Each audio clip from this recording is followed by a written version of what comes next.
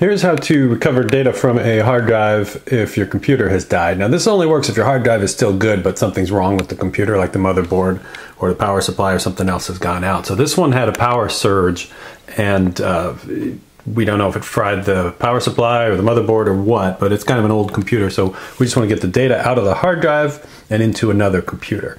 So first you take the hard drive out. I recommend taking a picture of what it looks like before you start messing with it so that you'll know how to put it back together in the case that you want to put it back together. To know what kind of connectors you have, if you look at the connector, right next to the connector on the motherboard, it says SATA, S-A-T-A, so it'll tell you what kind of connection that is. Most modern computers, new ones, are going to have a SATA connection, which looks like this on the hard drive.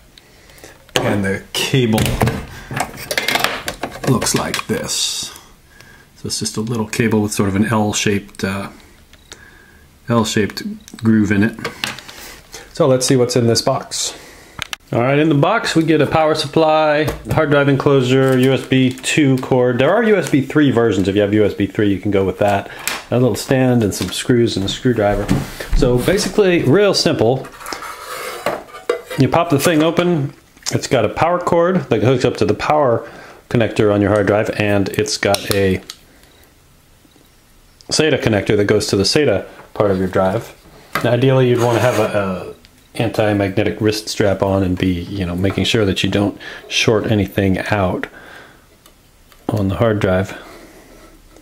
So you just plug in your power and plug in the SATA connector. Got it upside down. Let's twist it. Okay. And then sort of convince the whole thing to go into here. Now you don't have to put it into the enclosure for it to work, but it's a good idea to do it just to keep it safe. And then use a couple of screws on the side there to shut it. So we'll do that, and then we'll plug it into a computer and see if it works. All right, so the drive is in there. I've got it plugged into power, so then I turn it on, a little green light comes on.